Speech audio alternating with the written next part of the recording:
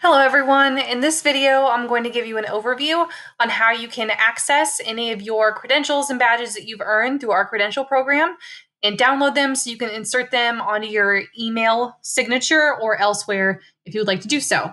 So if you remember, Credly is the platform that technically houses all of our credentials and badges, and I use badges and credentials interchangeably, talking about the same thing there if you catch me saying one thing over the other.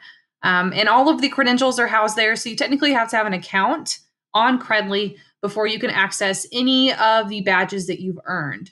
So with that being said, there's a separate video that walks you through how to create your account. It's really simple. You just use your email and you set your own password. And that's where you'll get all your credentials. And anytime you earn a credential or one has been issued to you, you'll get an email from Credly that tells you that it's been awarded. So you can check it out.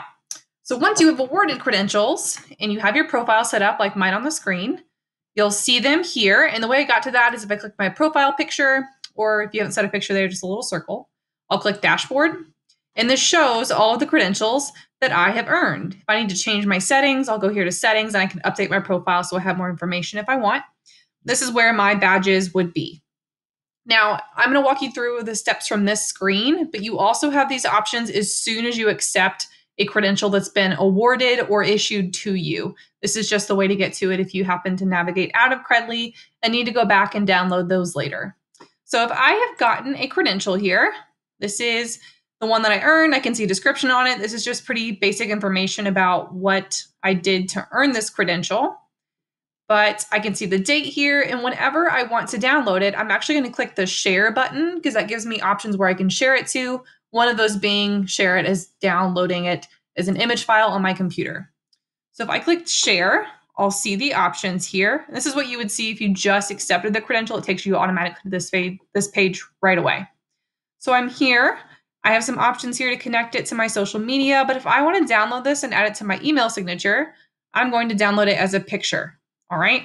So I can change the dimensions here, and it's just making it so that they are not going to distort the picture in any way, shape, or form. It's kind of keeping the dimensions of the picture without distorting them so it gets all slanted or blurry. All right.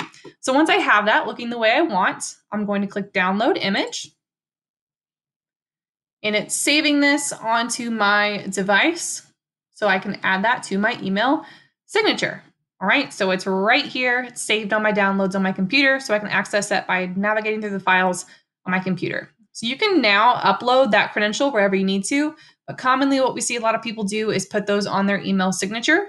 So the next thing I'm going to do is have you open Gmail on your device in another tab.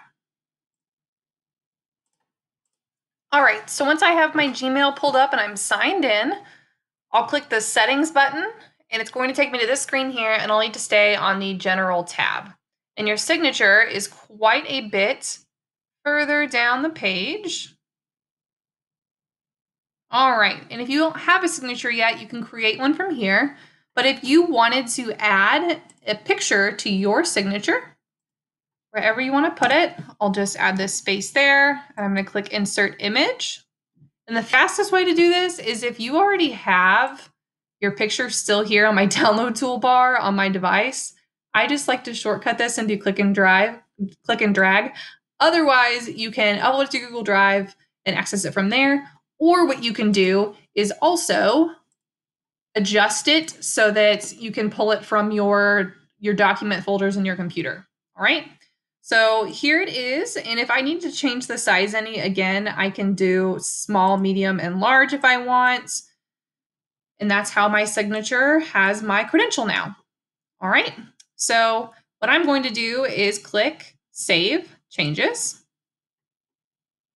And what I like to do is always practice by sending an email to myself so I can see what that looks like. All right. So if I click Best Fit, it kind of changes it there, and it will shrink it just a little bit there if I need it to. All right. And if you want, you can play around with the dimensions here on Credly to change it as needed as well. All right. So those are just some options. I can tinker around with this and see if there's a different size of this that I liked best, but the smaller size just at least keeps it to a smaller frame here for the email. You can always add a link to this as well so that it takes them to your profile if you want, so they can see all of your badges. So that is how you add a credential to your email signature. It's basically just adding a picture. And you can do that with any of the badges that you have. If you have any questions, please let us know.